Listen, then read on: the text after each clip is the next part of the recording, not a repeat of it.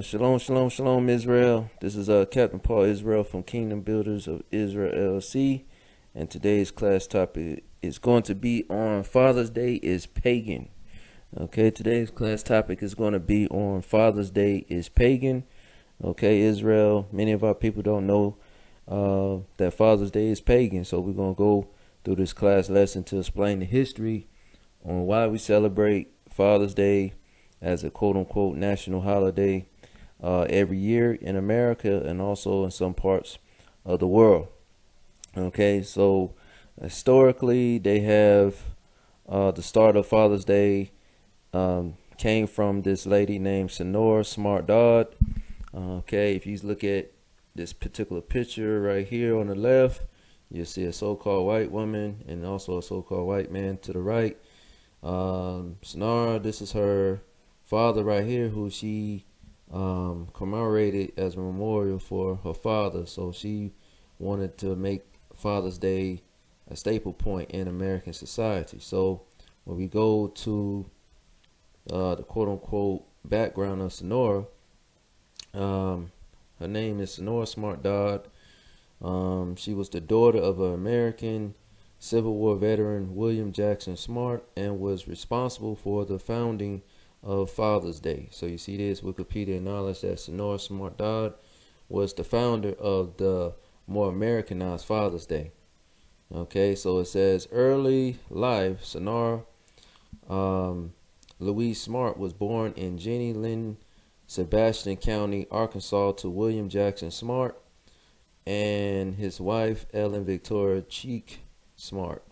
It says William Smart was a farmer who served as a sergeant in the United States Army, 1st Arkansas Light Artillery during the Civil War. In 1889, when Sonora was 7 years old, the Smart family moved from Marron, Arkansas, to a farm west of Spokane, Washington, between Creston and Wilbur. When Sonora was 16, her mother died in childbirth with her 6th child. Sonora was the only daughter and shared with her father William in the raising of her younger brothers, including her infant brother Marshall. Sonora Smart married John Bruce Dodd, one of the original founders of Ball and Dodd Funeral Home, and had a son, John Bruce Jack Dodd, born in 1909. Okay, let's get to the point. It says Father's Day. Though a Father's Day service was held on July 5th, 1908 in West Virginia to honor the fathers killed in the Monongah mine disaster, it is Sonora Smart Dodd who is credited as the founder of the official American national holiday. It says Smart held her father in great esteem while hearing a church sermon about the newly recognized Mother's Day at Central Methodist Episcopal Church. Sonora felt strongly that fatherhood needed recognition as well. She approached the Spokane Ministerial Alliance and suggested her own father's birthday of June 5th as the date of honor for fathers. The alliance chose the 3rd Sunday in June instead. So again, you had, of course, Sonora Smart wanted her father's birthday to be the recognition of a Father's Day, but again, the Alliance organization chose the 3rd Sunday of June to be credited as Father's Day. Okay, the first Father's Day was celebrated June 19th, 1910 in Spokane, Washington. Although observance of the holiday faded in the 1920s, over time the idea of Father's Day became popular and embraced across the nation. In 1916, President Woodrow Wilson, so-called white man, sent a telegraph to Spokane praising Father's Day services. William Genesis Bryan was another early admirer of the observance. In 1966, President Lyndon Johnson, another so-called white man, signed a presidential proclamation declaring the third Sunday of June as Father's Day. And it says in 1972, President Nixon established a permanent nationalization or national observance of Father's Day to be held on the third Sunday of June each year. So President Nixon was the one that pushed Father's Day to be recognized on the third Sunday throughout each year. Okay, he made it a permanent national observance. It says Dodd, who was Sonora, who we brought out, who was the founder of Father's Day, was honored at Expo in 1974, the World's Fair in Spokane in 1974. She died 4 years later at the age of 96 and was buried in Greenwood Memorial Terrace in Spokane. Okay, Israel, the reason I brought out this information is because Father's Day is not the Israelites' holiday. Okay, the Most High Yah never gave us Father's Day to observe. Okay, that's something that we was taught by slave owners. As you can see, Sonora Smart Dodd, she's a so-called white woman who wanted to push this Father's Day in memory of her father, not in memory of the black slaves or the Spanish slaves or the Native Indian slaves. They had nothing to do with us, as you can see. So we, as the children of Israel, we always somewhat try to cater towards our slave owners' traditions and trying to basically adapt that to be our custom, our heritage. But it's not. Okay, this is the Edomites' heritage. Okay, that was for their people. Okay, and also you look at the date Sonora Smart Dodd was born. She was born in the late 1800s, like 1882, and her father was born, I believe, around, it says 1842. So in 1842, when the founder of the Father's Day was founded, or the 1842 who Father's Day was founded because of this particular guy named William Jackson Smart, who was born in 1842. Where was the blacks at in this situation? 1842, we was in slavery, Israel, because we got so-called abolished out of slavery in hard conditions in 1876. So again, this particular man had somewhere possibly an agreement with the slavery conditions. So we are actually celebrating our slave owners, what? Father's Day. That has nothing to do with us. Okay, because she's doing it in memory of her father. Okay, it's not in remembrance of the slaves. It has nothing to do with us. So when we go to the Bible, Exodus chapter 20, verse 3, the Most High says, "Thou shalt have no other gods before me." So when we put another nation above us and we commemorate a day that's really catered towards another nation's gods or another nation's situation, we forsake our one true God from Abraham, Isaac, and Jacob, because there's only one true God. So that's why the Most High put it in his law, "Thou shalt have no other gods before me," when you read Exodus 20 verse 3. And also Exodus chapter 20 verse 12 says, "Honor thy father and thy mother, that thy days," that's days, that's plural, that's more than one day. So that's not one day out of a year. So Father's Day is pagan and it's not biblical. As we can see, it's not biblical. The Most High never say just honor your father and mother on one day. It says days, that's plural, more than one day. It says that thy days may be long upon the land which Yahweh thy Elohim giveth thee. So again, Israel, we have to obey the Most High Yah. He said we supposed to honor our father and mother throughout all our days that we live, not necessarily one day out the year. But we're going to get the understanding of the pagan origins of Father's Day, because that's on the surface what we just read in American history. But Father's Day goes deeper than what we just read on American history situation. Okay, it goes back to paganism. Okay, this particular article Okay, it says digging into the history of Father's Day. Okay, and this article was I guess published by Evelyn Fonseca. I believe she's a sister from Israel, but of course I'm not sure if she's all the way in the truth or not. But she did her research on the origin of Father's Day. Okay, this is a so-called Hispanic sister. Okay, it says, let me go down, because many of our people associate these pagan days as something that is supposed to be observed. Okay. It says, how did Father's Day come about? It says fathers have been celebrated long before. Let me scroll up, Salakia. I went too far down. It says, how did Father's Day come about? It says fathers have been celebrated long before Christ was even born.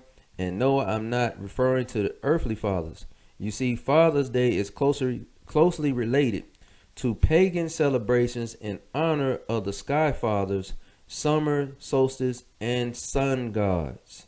So she did her history and research and say, hey, Father's Day is associated to the gods of the skies, or the summer solstice, or the sun gods. Okay, and then it says, we'll get into those a bit. Okay, let's go down. Let's go down. It says, during these pagan rituals. So now she's giving the history of what goes down in these pagan rituals associated to Father's Day. It says, during these pagan rituals, whenever goats were sacrificed, they tied ribbons around the goats' necks. This was done to set them apart from the rest of the herd. Ever wonder where we got the tradition of gifting our fathers ties on this holiday?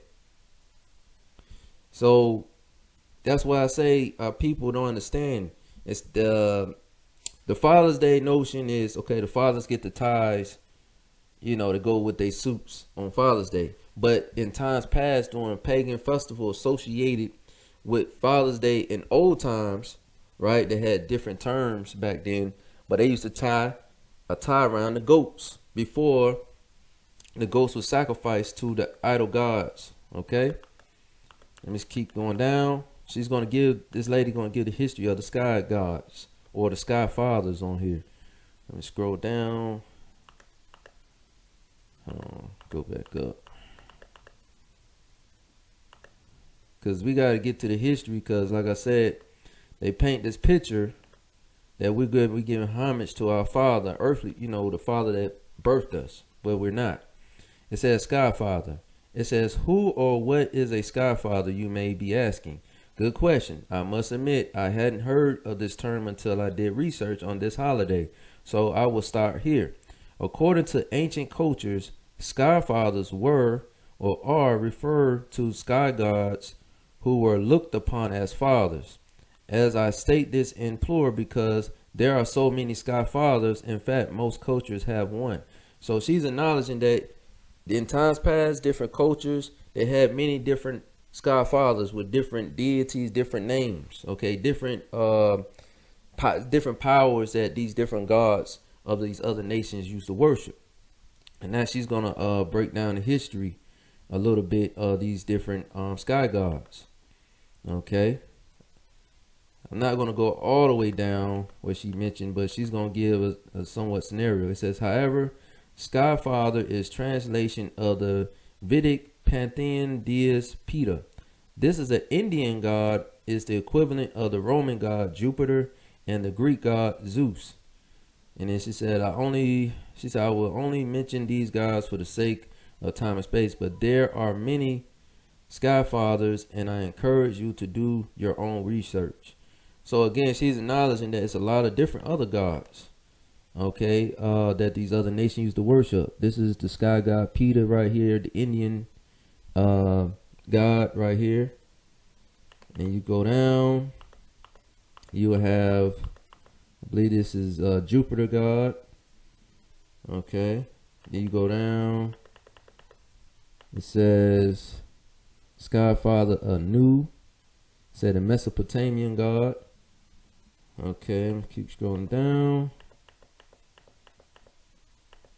Okay,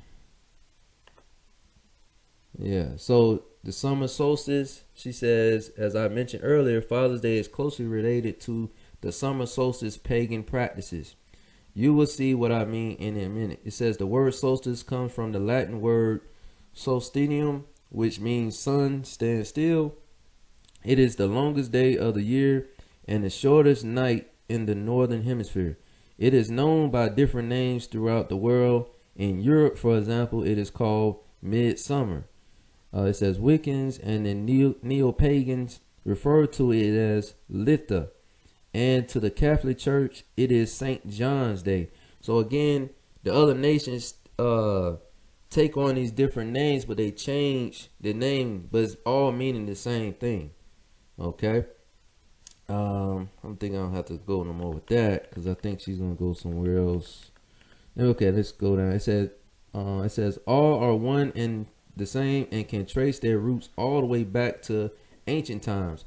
Pagans celebrated the summer solstice by sacrificing to the sky fathers, okay, sun gods, and women performed pagan rituals. It says the festivals lasted a whole week from June 19th all the way up to the 25th. It says many of these traditions remain to this day. So notice the time frame, June 19th all the way to June 25th. This is what they did, the pagan rituals, and they was giving sacrificing to sky fathers like the sun gods and so forth. Okay, as you can see, she has some pictures of midsummer summer solstice rituals going on. This is somewhat the pagan rituals that they do, and this is like the St. John's Day celebration rituals that they do primarily overseas, of course. Go down. It says Roman festivals. It said festivals in honor of several gods took place during the summer solstice pagan celebrations. One such example is the festival in honor of the goddess Juno, wife of Jupiter. Juno was the goddess of women and childbirth. The month of June was named in her honor. So again, the month of June is named after goddess Juno. See, our people are still asleep. They don't understand the months have relation of American months that we have on our calendar are related to Greek and Roman gods. Okay, the month of June was named in her honor. She was also the patroness of marriage and the reason why June remains the most popular month for weddings to this day. So a lot of people get married in the month of June. Okay, now understanding it goes back to celebration of what? The goddess called Juno. Okay, this is just a brief history of that, but let's go to the next one to prove that so-called white man knows Father's Day is the origin of paganism. It says, this is an article from The Sun. This is like a UK article, like UK news. It says Father's Day 2020. What is the history and why do we celebrate it? But this is why I'm bringing this out. Esau, the so-called white man, knows that it goes back to paganism. Okay.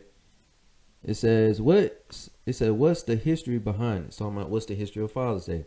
It says there are quite a few stories about the origins of Father's Day. The earliest version comes from the ancient paganism, as it happens to fall around the same day as the summer solstice, which we brought out the history of the summer solstice and giving commemoration or celebration to the sky gods. Okay, and then it says some pagan religions see the sun as the father of the universe. So there's a potential link there. Okay. And then it said, however, Father's Day, as we know, it has been around for 110 years. Father's Day actually comes from the United States, and the story goes that it started from a memorial service for the 250 fathers who died in the Monongahela mining disaster that killed 361 men in West Virginia in 1907. So we already explained the history of American tradition, why American tradition keeps Father's Day generally. But again, Esau, the so-called white man, knows the origin comes from primarily paganism. Okay, that's why he said some pagan religions see the sun as the father of the universe. And we just read the commandment by Yahweh that says what? Thou shalt have no other gods before me. That's a commandment. Now, reading another article from this church called threeheartschurch.org. Of course, it's not a Hebrew Israelite church, but of course, some Edomites do their history on pagan rituals or pagan understanding. So this particular church did an understanding where basically get a breakdown too as well about the pagan origin of Father's Day. Okay, they acknowledge it's pagan. It says pagan. It says a person. Pagan. It says definition. It says a person holding religious beliefs other than those of the main world religion. Okay, and then you scroll down, you see it says pagans worship the sun. So they understand that paganism goes back to sun worshiping. And then you got this picture right here. It says Father's Day God. It says Kalis, the pagan sky father god. As you can see the image that it has right here. I'm gonna scroll down. It says during earlier times, Father's Day was known by the name of the Great Sky Father's Day. Okay, celebrating Father's Day gives honor to the pagan sky god Kalis. And it says Jupiter, Zeus, Uranus, and the summer solstice. So you're commemorating all different gods on this particular day without you even knowing it. Okay, in general. It says part of the week of the celebrations leading up to the summer solstice, the day was give over to celebrating the provision of the Sky Father for his human children with his rich gifts of the sun and rain, gifts of sacrificial goats and sheep, recognizable by the festive ribbons bound about their necks. So again, this particular day in the pagan deity situation, they used to do what? Wrap around the ribbons or something like a tie situation around a goat or a sheep for a sacrifice, okay, around their necks. It says were supplemented with prayers for his continued guidance in the human journey towards spiritual adulthood. So again, you had the people that were doing these festivals praying to these sky gods in place for of course, the sacrificial goats and sheep towards a spiritual adulthood journey, which is crazy. Because the children used to give the gifts to these goats, okay, so they can become good in adulthood, basically. That's why when Father's Day come around, you see it more catered towards the children giving respect and honor to their fathers on this particular day. Similar to right here. They prayed to the sky gods to journey them to have a good adulthood. It says during Roman and Grecian times, animals ready to be sacrificed were recognized by the ties of ribbon that were placed around their necks on this day. So that's why fathers are known to get the ribbon or tie, a little tie, bow tie, whatever like that, to wear with their suits. They just replace the animals with the actual men who were fathers. Okay, it says Ed Ada Ha ready for sacrifice. I don't know what that means. But this is an example of what they do on these days. They tie a ribbon around the goat's neck for sacrifice. Let me scroll down. It says, see, the goats right here waiting to be sacrificed. This is what pagans do, or pagan rituals do. Let's scroll down. See, now you see the father getting a tie. And then it says, does this guy have anything in common with those sacrifices? Okay, see this? This is why men on Father's Day primarily get ties around their neck. It says today it's dads who are being offered up as sacrifices to the great sky father God through gifts of the necklace or through gifts of the necktie. I thought that was an interesting correlation made to the early practice of this pagan day. So the person that did this article is saying when they found out that the goats were the sacrifice, or the goats or the sheep were the sacrifice to the idol gods, now when you give your father the gift of a tie or certain gifts, you're sacrificing your father to the idol gods, which we're going to bring out, which were the idol gods, which you brought up earlier, was like Jupiter, Uranus, and stuff like that. Let me go down. Here in America, we celebrate everything with food. So similar to sacrificing those animals.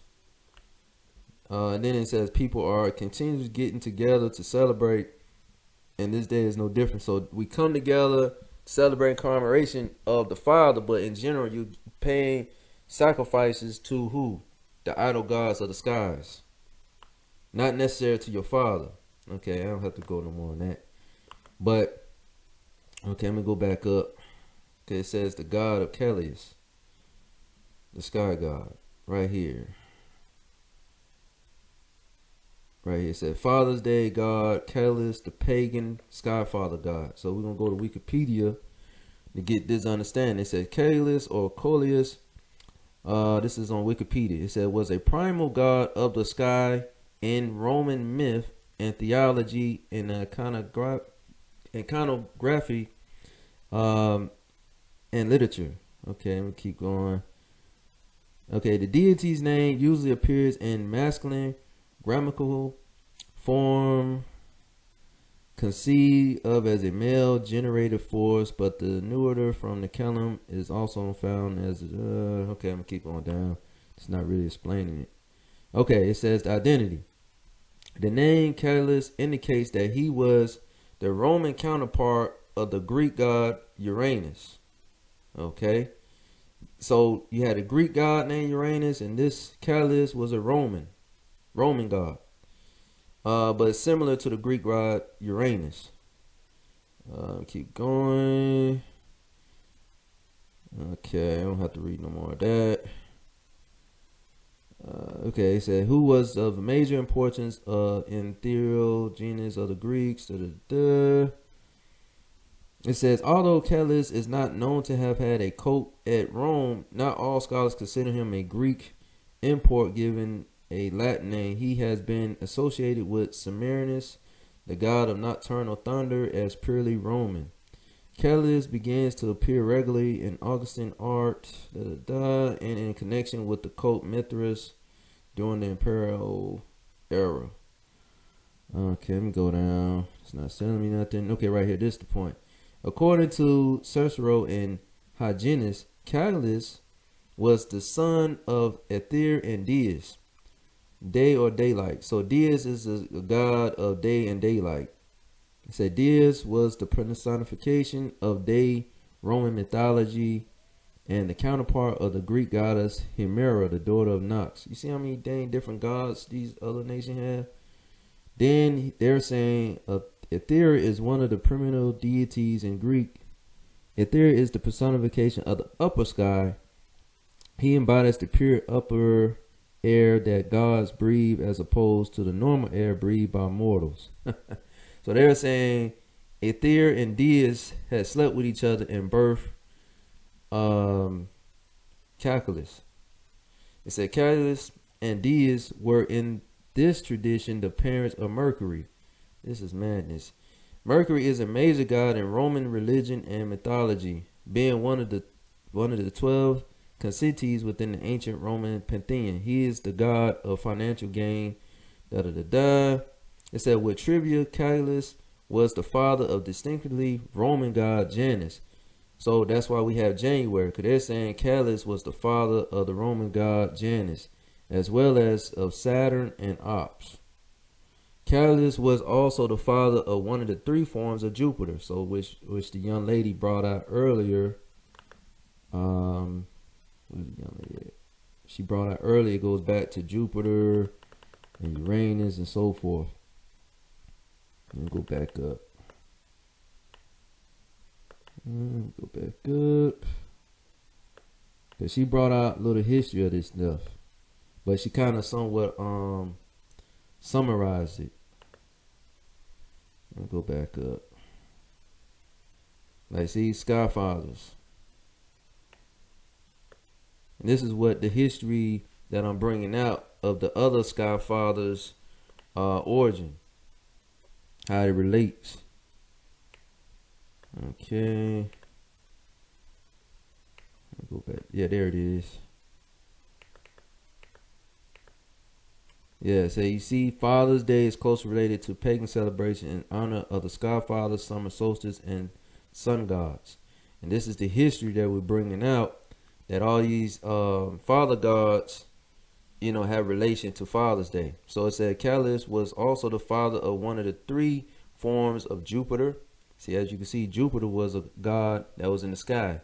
Jupiter, also known as Jove, is the god of the sky and thunder and king of the gods in ancient Roman religion and mythology. Jupiter was the chief deity of the Roman state religion throughout the Republican and imperial eras. It said until Christianity became the dominant religion of, okay. And then it says the other two fathers being Aether and Saturn. In one tradition, it says Callis was the father with Chilius and Muses, though this was probably a mere translation of Quirinos from a Greek source. Okay, so all in all, these deities, different deities, have something dealing with the sky or the sun. So scholars know that Father's Day goes all the way back to paganism, which I brought out the little history. That's why I brought out facts that go back to it. Okay. Now we're gonna go to the book of Acts to prove that this is what Apostle Paul and the other disciples was beefing with the disciples about. Okay, with the disciples of, let's say, living in Greece or a Greek city in Turkey, whatever. Okay. This is the book of Acts chapter 19 verse 1. It says, and it came to pass that while Apollos was at Corinth, Paul, having passed through the upper coast, came to Ephesus, and finding certain disciples. So again, it was certain disciples that was in Greece. Okay, and also it was certain disciples in Ephesus. Ephesus is in Turkey. Okay, let's prove that. Okay, Turkey. Okay, Ephesus. It says Ephesus, the most important Greek city in Ionian, Asia Minor, the ruins of which lie near the modern village of Selçuk in western Turkey. Okay, so let me go back. So this is where Paul was at. Okay, so you had disciples in a Greek city in Turkey. Okay, that's where Ephesus is at. And Corinth is located where? Located in Greece. That's why I said the country Greece, Corinth. Okay, you got to know where these territories at to get understanding when you're reading the Bible. Okay, let's go to the next verse. Acts chapter 19 verse 2. He said unto them, have ye received the Holy Ghost since ye believe? And they said unto him, we have not so much as heard whether there be any Holy Ghost. So again, the disciples living in Greece or a Greek city called Ephesus, or quote unquote in Turkey, they don't have no understanding. So this is why Paul was sent to these particular areas to edify the other disciples living in these areas. And this is the history that they're not getting to explain. Okay. This is the book of Acts chapter 19 verse 3. And he said unto them, unto what then were we, Slaki. Acts chapter 19 verse 3. He said, and he said unto them, unto what then were ye baptized? And they said, unto John's baptism. Okay.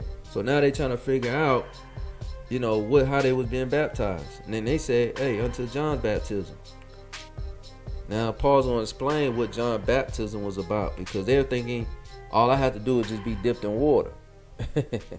You know what I'm saying? Just like the modern day Christians of today, they think, oh, I've been baptized already under John's ministry, right? But Paul is going to get an understanding what the baptism was really about. This is the book of Acts chapter 19 verse 4. Then said Paul, John verily baptized with the baptism of repentance, saying unto the people that they should believe on him which should come after him, that is, on Yeshua HaMashiach. So he's explaining to these disciples that's living in Turkey,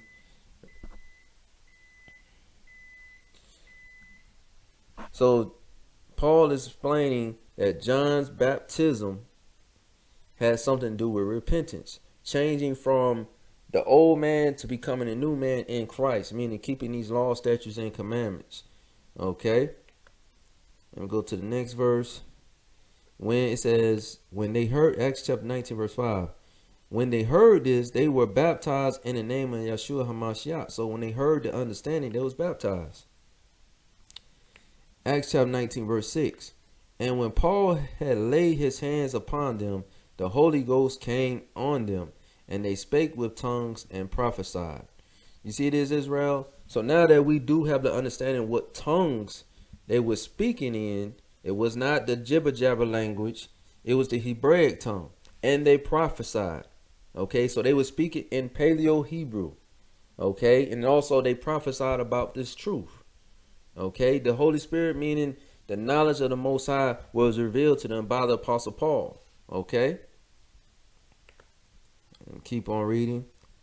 And it says, Acts chapter 19 verse 7, and all the men were about 12. Okay, I'm gonna keep on reading. And then it says, I'm gonna go back up. It says, Acts chapter 19 verse 8, and he went into the synagogue. This is talking about Apostle Paul went into the synagogue. So again, you had synagogues in different places, in Greece or in Turkey or places in Asia Minor. Okay, with our people living in these areas. Okay, and it says, and he went into the synagogue and spake boldly for the space of 3 months, disputing and persuading the things concerning the kingdom of the Most High Yah. So again, Apostle Paul had to explain this truth, because the truth was not really being revealed to these particular individuals living in Greece, living in Asia Minor area, living in Turkey, living in these areas where the Gentiles of the other nations were living at. Because why? The truth was revealed in Jerusalem, where Christ was in. Okay, so Apostle Paul had to go out to these areas, and other disciples had to go to these areas to teach the truth. Okay, and it says, Acts chapter 19 verse 9, it says, but when divers were hardened and believed not, but spake evil of that way before the multitude, he departed from them and separated the disciples, disputing daily in the school of one Tyrannus. So again, Apostle Paul had to dispute the truth to other Hebrews living in these areas, because they didn't have the full understanding like he had. But let me go to the next understanding. Okay, this is the book of Acts chapter 19 verse 24, and you're going to get the understanding why I'm bringing the understanding the book of Acts with Apostle Paul in his ministry. You're going to get the understanding on this particular chapter. Okay, why I'm bringing this out. Okay, this is the book of Acts chapter 19 verse 24. It says, for a certain man named Demetrius, a silversmith, which made silver shrines for Diana, brought no small gain unto the craftsmen. So like, you remember this one more time. Acts chapter 19 verse 24. It says, for a certain man named Demetrius, a silversmith, which made a silver shrines for Diana, brought no small gain unto the craftsmen. So again, you had a silversmith, Demetrius, making shrines catered towards a idol god named Diana. Okay. This is Acts chapter 19 verse 25. It says, whom he called together with the workmen of like occupation, and said, sirs, you know that by this craft we have made our wealth. So this craftsman named Demetrius, he's explaining to Paul and the other disciples that was with him, saying, hey, I made my money making shrines catered towards Diana, which is the idol god. And he feels as though Apostle Paul and the disciples is messing up his business, teaching this Hebrew truth in the city called Turkey, okay, which is necessarily Ephesus. Okay. Acts chapter 19 verse 26. It says, moreover, ye see and hear that not alone at Ephesus, but almost throughout all Asia, talking about Asia Minor, which is European nations, right? This Paul hath persuaded and turned away much people, saying that they be no gods which are made with hands. So Apostle Paul was teaching the people that was in Greece, the people that was living in Turkey, people living in Asia Minor and other European countries. He was teaching the truth to turn people, stop worshiping these idol gods of this time. Okay? Because this particular guy named Demetrius is upset that Apostle Paul is messing up his business because he's been making shrines and silver and all this, making plenty of money off our people. Okay? Acts chapter 19, verse 27. It says, so that not only this our craft is in danger to be set at naught, but also that the temple of the great goddess Diana shall be despised, and her magnificence shall be destroyed, whom all Asia and the world worship. You see this, Israel? At this particular time, the world worshiped the goddess Diana. You see this, Israel? They was worshiping the goddess Diana at this time. Okay? It was worshiping the goddess Diana at this time. Okay? And we got to get the history of the goddess Diana. Let me see. Go to this one. See, we're going to go to the goddess Diana. We're going to get goddess Diana. Because this is what the Roman Empire was worshiping at the time. Okay? Because Rome was in power. Even though Apostle Paul was walking in Greece territory, but you got to understand, when another empire steps in place of one, the whole world is going to recognize that God as the deity. Okay, they're going to leave off the gods that they were serving. So the Greeks had their god, but once they was conquered, they was following the Roman god. Okay, so we're going to go to Wikipedia to get the understanding of the Roman god. The Roman goddess Diana. This is what our people was worshiping, similar to today when our people are worshiping other gods, but they put it on different names. It says Diana. It says is a goddess in Roman and Hellenistic religion, primarily considered a patroness of the countryside, hunters, crossroads, and the moon. She is equated with the Greek goddess Artemis. So that's what these nations did. They changed the name to different gods, okay? But they did similarities and absorbed much of Artemis mythology early in Roman history. And then it said, including a birth on the island of Delos to parents Jupiter and Latono, and a twin brother Apollo, though she had an independent origin in Italy. It says Diana is considered a virgin goddess and protector of childbirth. Historically, Diana made up a triad with two other Roman deities. Okay, but all in all, I wanted to show that this is what our people was worshiping. It says Diana, the goddess of the hunt, wild animals, fertility, and the moon. So basically a sky god, basically. But this is what this monument or some similarity that one of the brothers was making in Turkey area, in Ephesus. Okay, he was making silver shrines similar to like something like this in silver. Okay, and Apostle Paul and the disciples was messing up his business by telling people that, hey, these are not real gods. And he was arguing that, hey, everybody worship this god Diana. Everybody, the whole world worship this god. Okay, let me go to the next one. Acts chapter 19, verse 28. It says, and when they heard these sayings, they were full of wrath and cried out, saying, great is Diana of the Ephesians. You see, Israel? You see how manipulative our people can be? Now, this guy that was a craftsman stirred up a crowd. And he explained that the whole world is worshiping Diana. And what this guy, Apostle Paul, and his disciples teaching us is not right. But Paul and the disciples was teaching truth. But again, he had to explain and manipulate. So, oh, see, the whole world is worshiping Diana. And these guys come out of nowhere teaching us about Diana is not a real god. So what they're teaching cannot be the truth. And this is how the persuasion to cause Diana to be screamed out. Okay? Because that's what it said, Acts chapter 19, verse 28. It said, and when they heard these sayings, they were full of wrath. The people was full of wrath at Paul and the disciples, teaching them contrary to what the world is worshiping. Just like in Christianity. Christianity worship white Jesus. Right? The world worship white Jesus. White Jesus statues all over the place. And now you have the Hebrew Israelites teaching our people, no, leave them idol gods alone. The God of Abraham, Isaac, and Jacob is black. Okay, Christ is a black man, not a white man. But the people of today, our nation people, gonna get upset, full of wrath, want to teach us that we're teaching hate, we're teaching lies. So it's the same argument, just under a different God understanding. Because at this time, they was vouching for the goddess Diana. Okay, just like right now, our people are vouching for the white Jesus.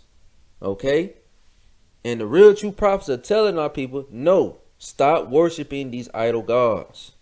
Okay, let's go to the next one. Acts chapter 19 verse 29. It says, and the whole city was filled with confusion, and having caught gains and Artisius, men of Macedonia, Paul's companions in travel, they rushed with one accord into the theater. So now the whole city was just confused. Hold up, do we worship Diana? Or do we worship the God Paul and his companions are teaching? Okay, they was confused. That's why it said this whole city was filled with confusion. Acts chapter 19 verse 30. It said, and when Paul would have entered in unto the people, the disciples suffered him not. So Paul was trying to talk to the people inside this theater, but the disciples said, no, don't go in there, they're gonna mess you up. Acts chapter 19 verse 31.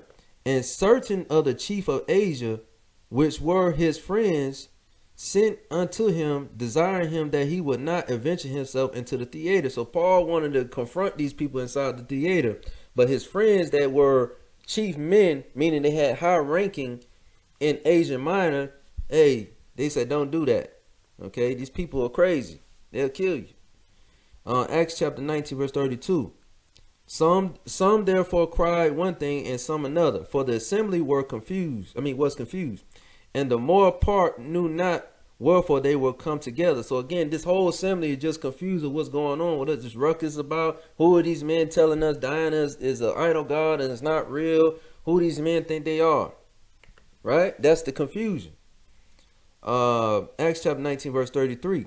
It says, and they drew Alexander out of the multitude, and the Jews putting him forward, and Alexander beckoned with the hand and would have made his defense unto the people. So now you have this Jew named Alexander. So notice his name, Alexander. Alexander is not a Hebrew name.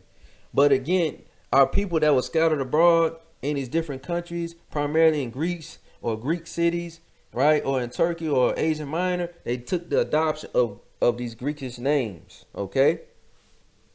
So listen to what's about to happen on the next verse. Acts chapter 19 verse 34. Because Alexander is now going to try to persuade the people. But Acts chapter 19 verse 34.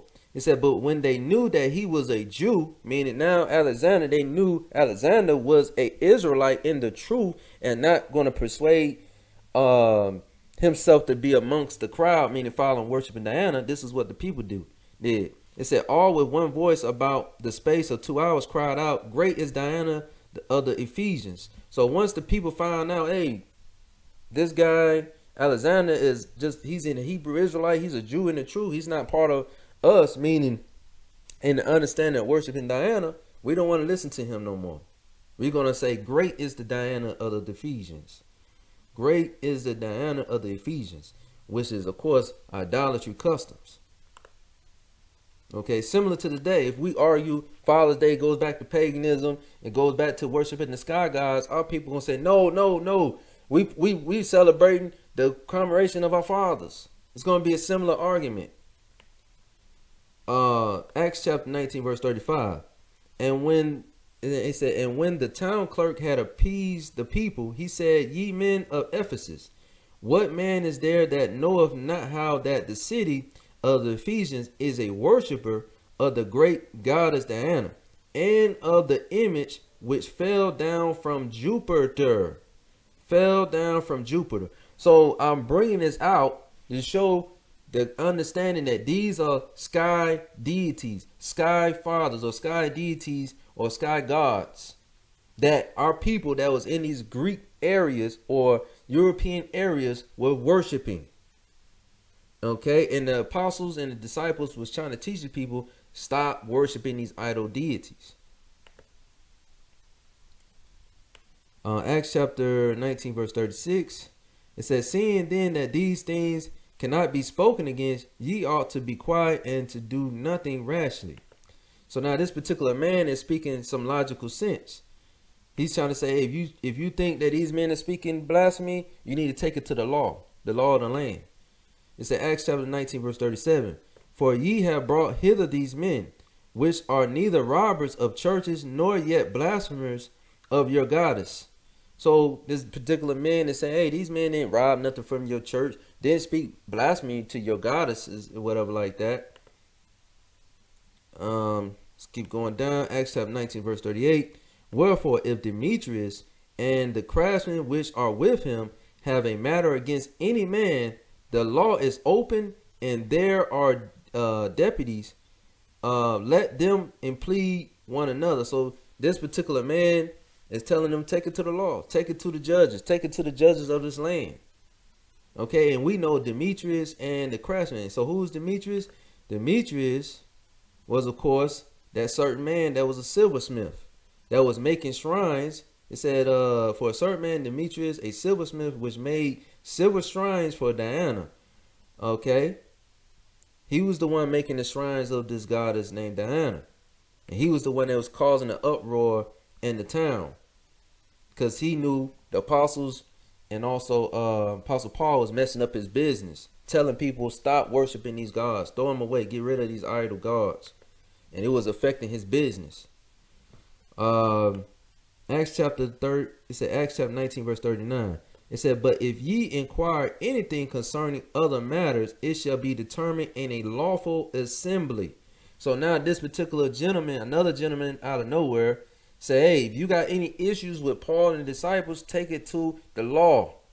Don't just cause an eruption in the neighborhood, because we all can get in trouble. Because it was a particular law of about public disturbance. Okay. Acts chapter 19, verse 40. See, I'm going to prove there was a law against public disturbance. Acts chapter 19, verse 40. It says, for we are in danger to be called in question for this day's uproar. You see this? He said, we are in danger. Meaning we're breaking the law in this land. Okay. To be called in question for this day's uproar, there being no cause whereby we may give an answer or give an account of this concourse. So, meaning they had no real justification causing this public disturbance, all because a group of men don't believe in Princess Diana, basically. Not Princess Diana, but the goddess of Diana. Apostle Paul and the disciple was not breaking no laws of the land, okay, by not being in agreement, by worshiping the goddess Diana, basically. That's what he's saying. And said Acts chapter 19, verse 41.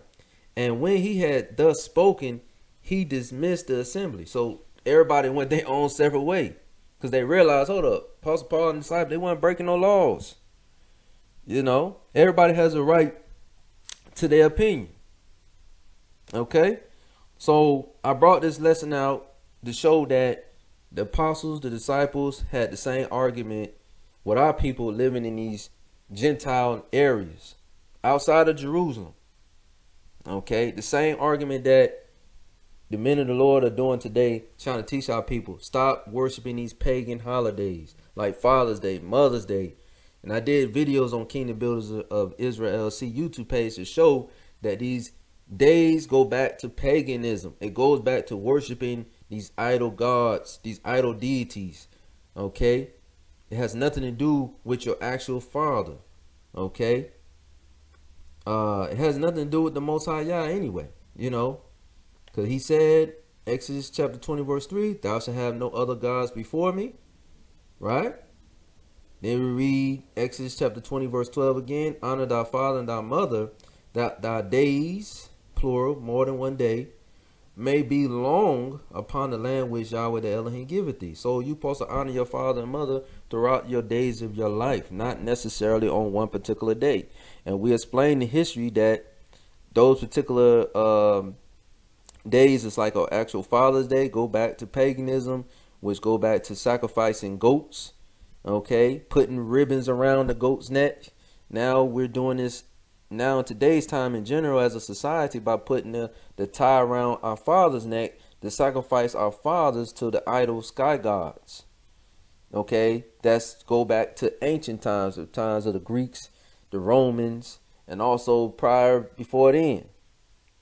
Okay, with the other empires that rose up. But in general, it goes back to the Greek and Romans because we are under the so-called white man's rule, and we know the so-called white man is the Greeks and the Romans. Okay, they just changed the name to being like American or European or Caucasian. The same people. They just changed the names. Okay, so Israel, we have to repent. And I brought this lesson out so you can get the full history that you're really worshiping idol gods. It's like you're worshiping more than one god deity. Okay, so you're not really honoring your father. Hopefully, Israel, you was awakened to this truth. I understand it was probably a long lesson, but I had to break it down to show biblically at the time we was doing it, and then now in today's time we're still doing today, but it's under a different understanding. Okay, Israel, so repent, forsake these pagan holidays, come back to the Most High Yah by keeping his holy feast days that is found in the Bible. Okay, you can find it literally in the Bible, these holy days that's found in the Bible, not these holy so-called holy days as in the world, which they're not holy at all. So that's why they call them holidays or stuff like that. But other than that, Israel, stay tuned for more classroom videos. Share this video with your family and friends to let them know that, hey, mom and daddy, this ain't got nothing to do with you. It has something to do with these false deities that the Romans and the Greeks was worshiping. Okay. Other than that, Israel, shalom.